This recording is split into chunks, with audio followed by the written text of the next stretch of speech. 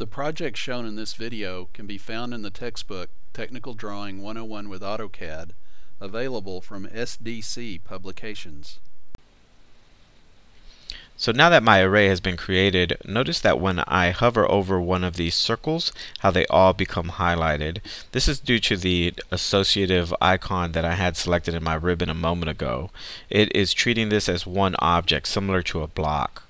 Now the nice thing about this is I can go in and do further edits. If I select the object, my ribbon returns that we became familiar with a moment ago. But this time around I have an options panel that wasn't available to me the first time around. With this options panel I can make further edits.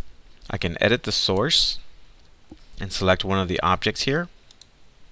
And it gives me a message telling me that in order to get out of this editing state, I need to type array close.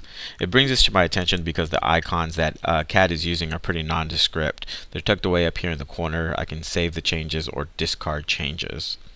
So because this has been created as an associative array, if I make changes to one object, it's going to carry those changes all the way around. That could be a pretty handy way to make some adjustments. I'm going to trim out a portion of this circle and hit enter, and see how all the rest of the circles all of a sudden became trimmed out.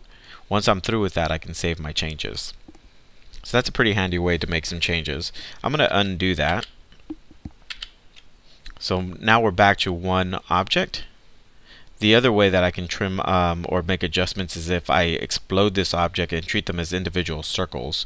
Over here on my toolbar I have an explode icon that looks like a box with the edges that have been pushed out. When I invoke that command, it asks me to select the objects that I want to explode. In this case I want to explode the array, and I hit enter. And now instead of highlighting all 6 circles, it just highlights them or treats them as individual objects. So now I can trim it out, each portion. So there are a couple of ways that you can make changes to the array. Have fun arraying.